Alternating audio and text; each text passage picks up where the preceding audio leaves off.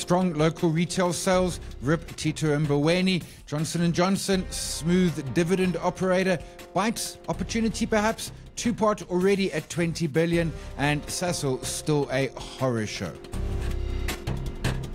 This is JC Direct, episode 607 for 17 October, recorded just ahead of market open. My name is Simon Brown. This podcast is brought to you by justonelap.com. I want to kick off with retail sales. As I say, strong data came out on Wednesday for the retail sales, and it talks to a story that we know and understand. I mentioned in the intro there, the two-pot system is already at 20 billion.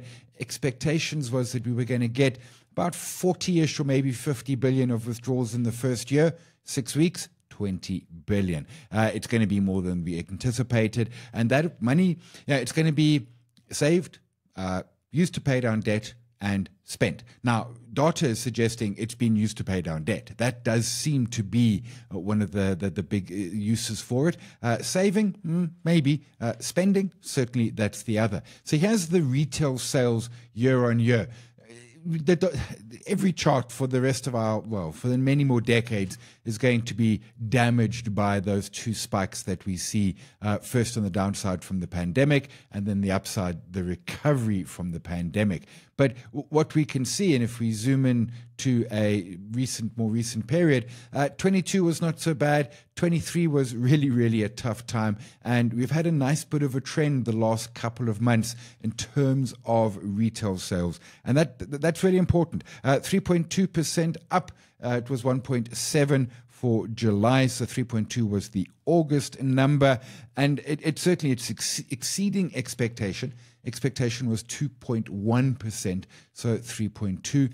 We're seeing it. We're seeing it in the shares that are running. We're seeing it in the results that will start to come through. Those results more sort of like the year ends, December. The ones that are coming through from August are still going to be a little bit tough. But the trend is there, and it's hugely important. And it is going in the right direction, and more than anything, that is absolutely what matters. It is a great recovery, albeit, let's be clear, off a very low base. This isn't like we're recovering from highs. We are recovering from quite low levels. But the consumers out there, I've told this story so many times. It is the two-pot. It is lower interest rates, although not by much yet. It is lower inflation. Things are just looking better for the consumer out there, and it matters. It absolutely matters. And it's going to come through in numbers. It's going to take a little bit of time in some places, but we are going to see it coming through in numbers, and that's what really matters, and how we're going to sort of get, I want to say, the economy looking better. And that's not certainly consumers are an important part of our economy. There's a lot else that is also important. I'm thinking, for example, manufacturing, mining, financials, all of that. But it certainly is an important point, and it certainly will start to get our economy a lot better. We've got results later today, assuming you're listening on Thursday the 17th. We've got a power hour with Professor Adrian Seville, either live at Rosebank, the Standard Bank head office in Baker Street, or webcast.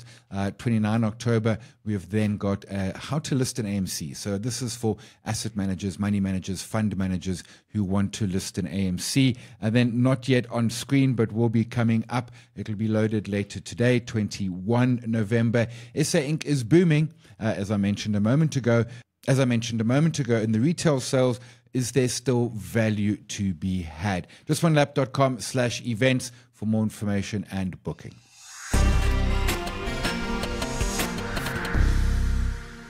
Tito Titus Mboweni, rest in peace, good sir. Known for many things. Most recently, he's a Twitter chef who uses more garlic in a single meal than many of us might have in a year.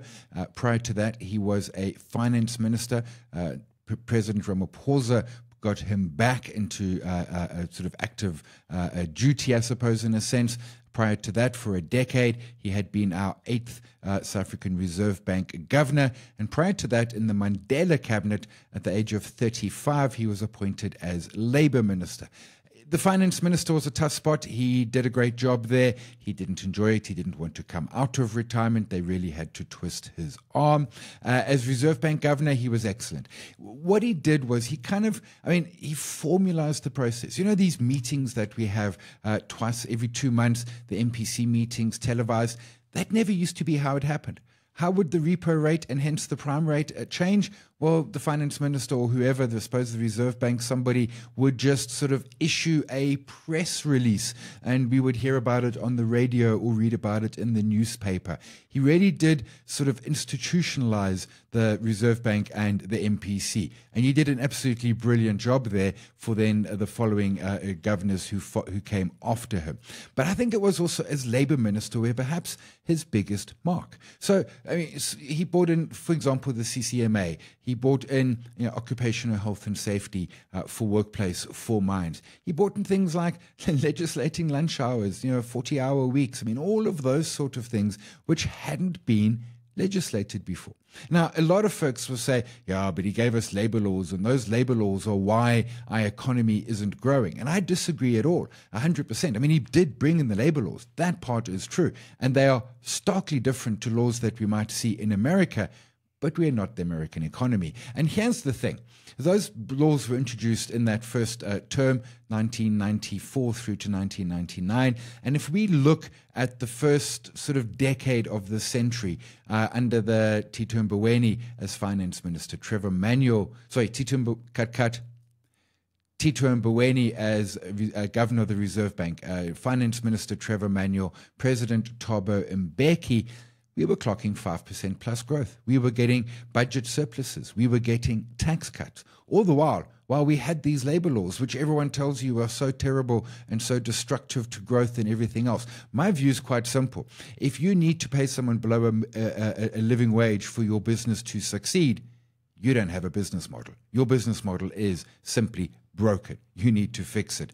Cheap labor, if that is your only edge, you don't have an edge. So rip to, I suppose, he used to call himself the Duke of Makhabu's Twitter chef retiree. He was young. He was 65. He will be greatly missed, and I think he left a hugely important mark on our democracy, on our country, and on our financial services sector and labor sectors broadly. I never met him.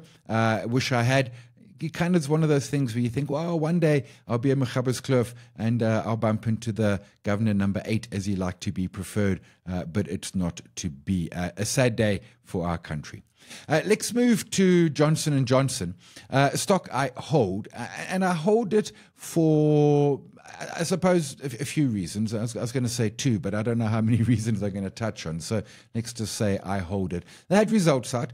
We know Johnson & Johnson. We use many of their products over time. They've had issues with some of their products in the medical space. Absolutely they have.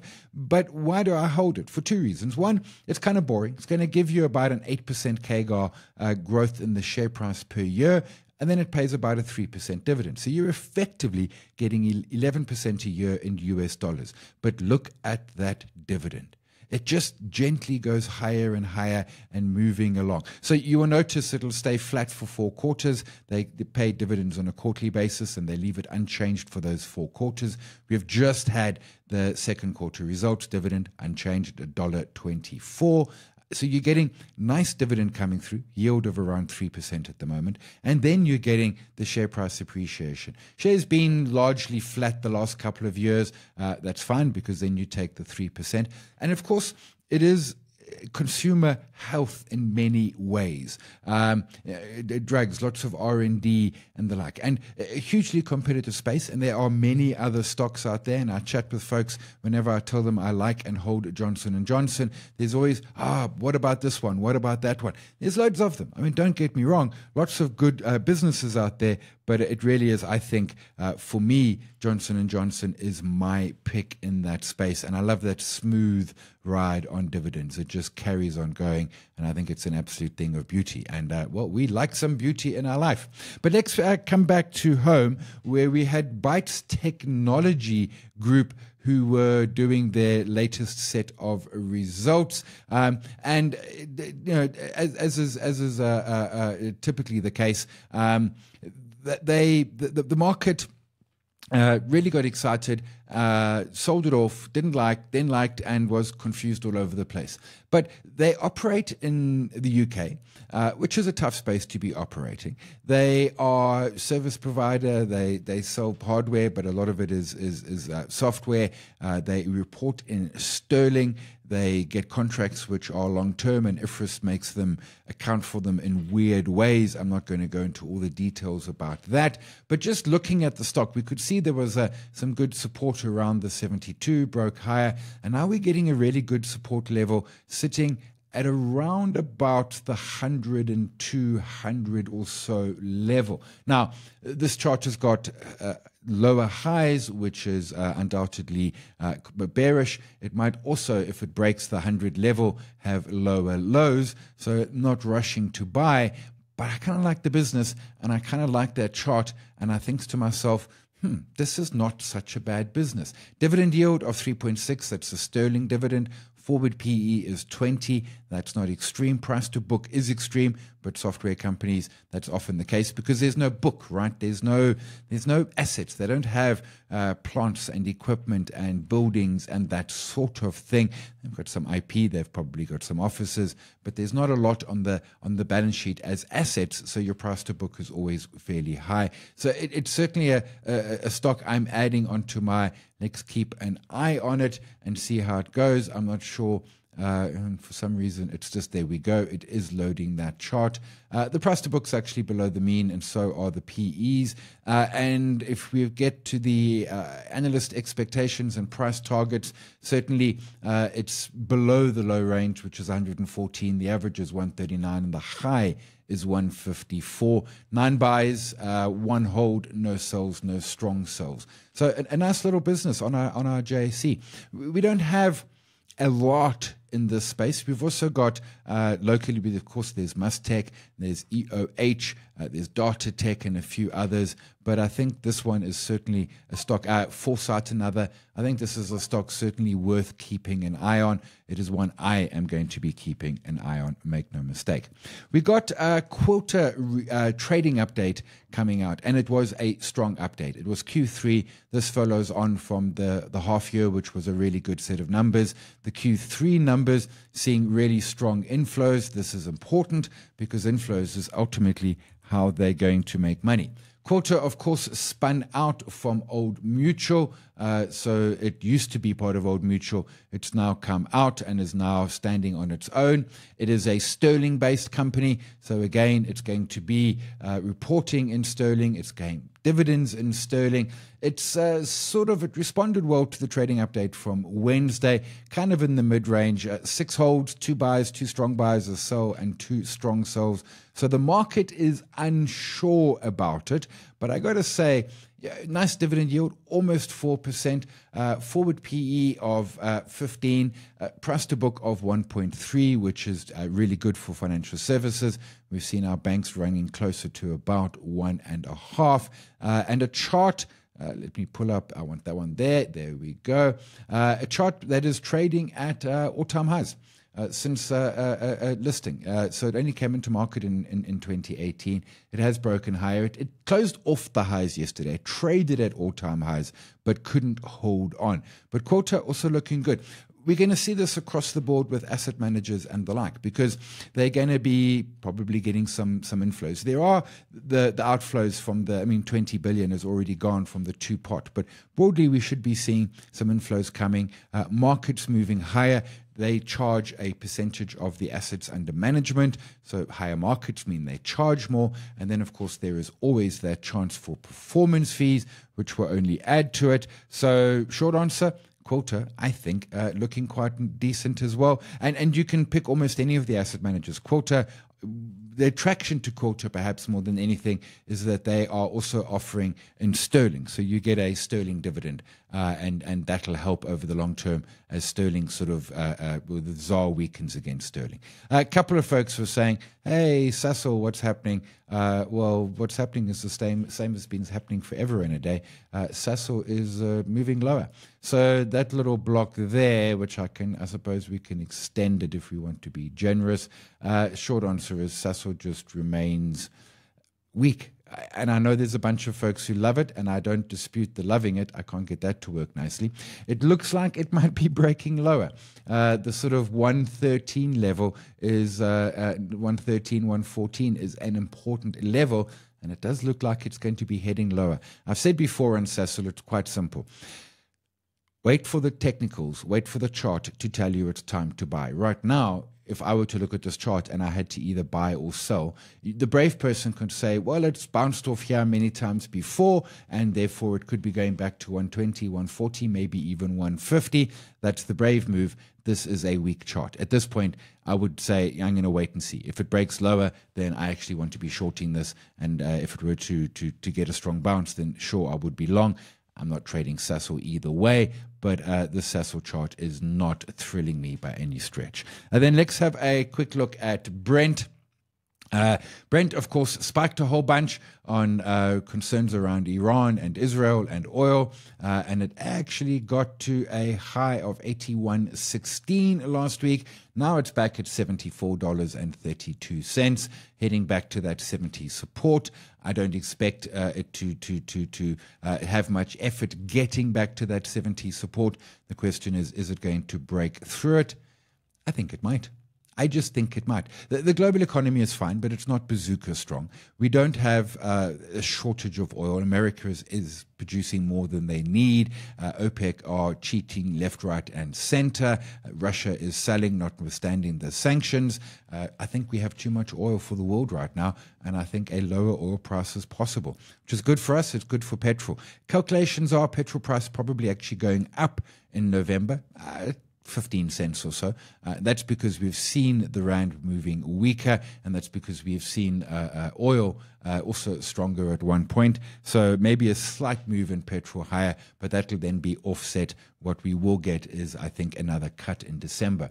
Why is the rand moving? The dollar index. It is about dollar strength again. Dollar strength equals rand weakness. It keeps on getting back to this 100 level, and then it bounces. This time the bounce has been fairly extreme. I suppose it happens sometimes, but that does mean our rand, which was down at 17 just the other day, 2.5 weeks ago, is now 17.65. It could go back to the 18-ish level. Certainly that is possible. I'm not panicking. I still think we'll see 16.80 in the next couple of weeks or month or so. And then who knows next. 15.50 seems to be the next reasonable level in that regard. So, I mean, stuff is happening, and the rand is going to be volatile. It is always going to be volatile. JSE is a registered trademark of the JSE Limited.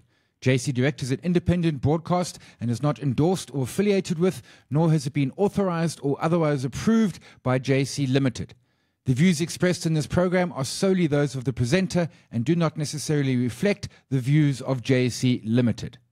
That's it for this week. I was going to say a shorter show. It is a slightly shorter show, but it should be out nice and quick. My name is Simon. As always, look after yourself. If you can, look after somebody else as well. And we will chat again next week. Remember, Professor Adrian Seville this evening. And then next month, we're looking at the SA Inc. Is There Still Space?